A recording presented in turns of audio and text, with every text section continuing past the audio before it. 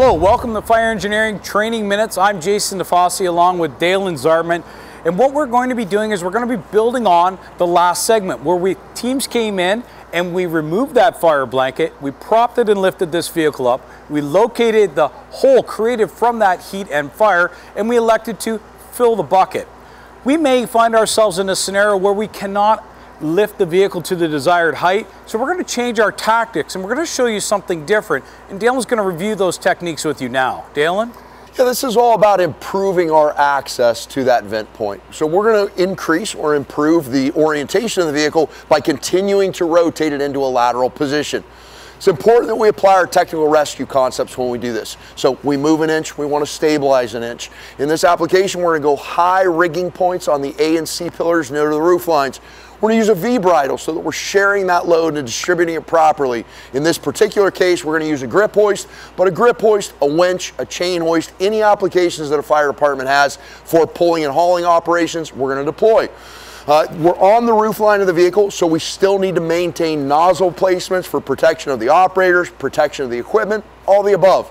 When we initiate this roof line movement and we start to rack the vehicle over into that lateral position, we're going to close in on that break point where the vehicle could drift over to the roof line and potentially come all the way across. In a real world scenario, with the vehicle being on fire and no victims being in the vehicle, this is relatively inconsequential. So don't overthink or overcomplicate the rescue sequence.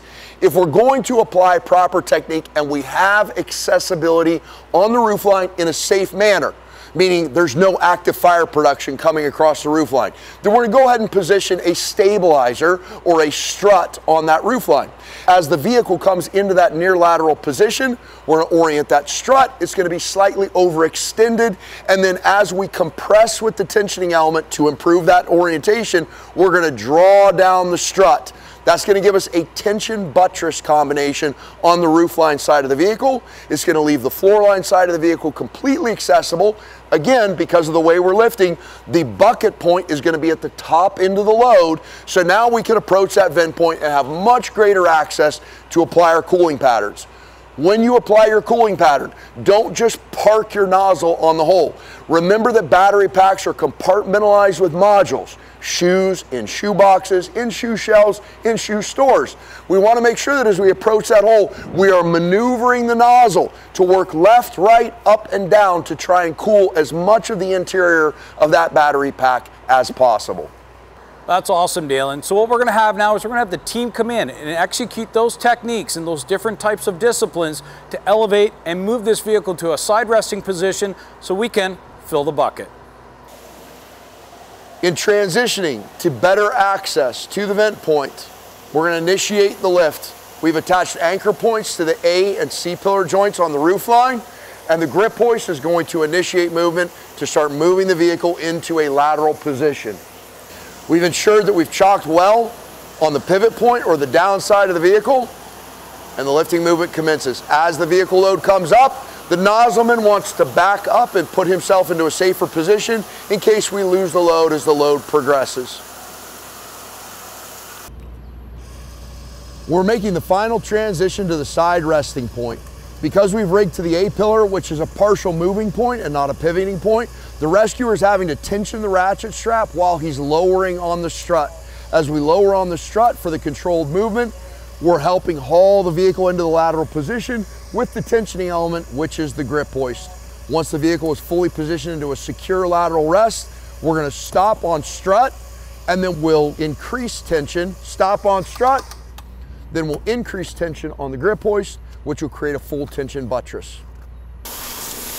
When we identify the vent point, the nozzleman will approach the vehicle now with much better access, close up his stream and bail for a controlled flow, and then attempt to manipulate that pattern around inside of that penetrating hole to get full cooling applications inside of the battery pack.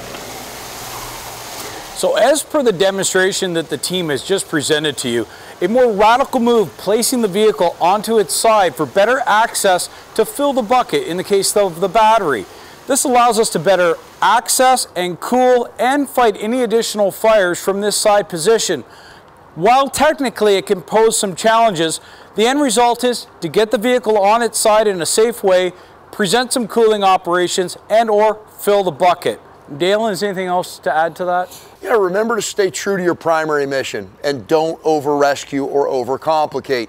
In today's demonstration, we illustrated a very controlled technical rescue reorientation of the vehicle with the strut, providing resistance and a full tension buttress.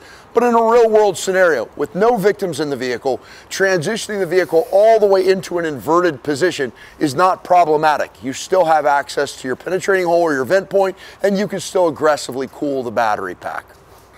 That's great, Dalan. And as always, thank you for watching Fire Engineering Training Minutes.